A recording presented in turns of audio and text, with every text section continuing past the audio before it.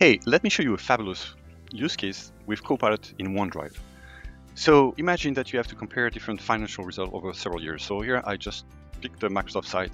I downloaded the result, the financial results for I think 2020 to 2024, and I want to compare that.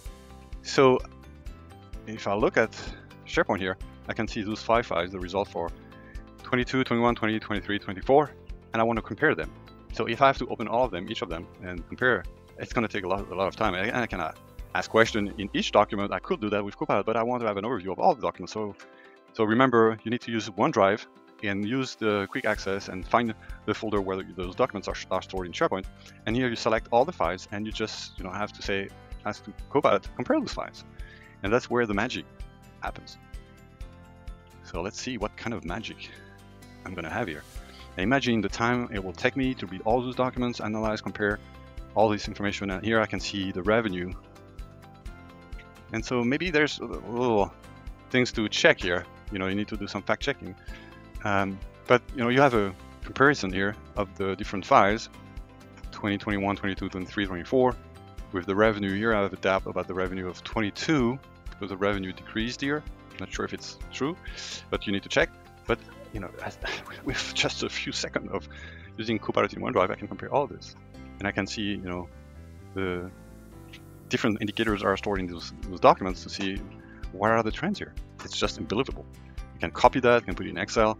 I can ask further questions. So I could say, ask a question about the revenue. So I can say, why did the revenue decline in its growth in, what was the year here? 2022.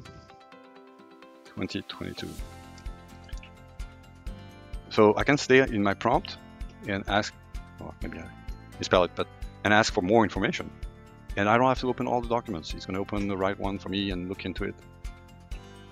So, okay, so apparently it was a foreign exchange that led to some decrease, the extended production shutdowns in China in 2022, reduction in advertising spend, scaling down operation in Russia.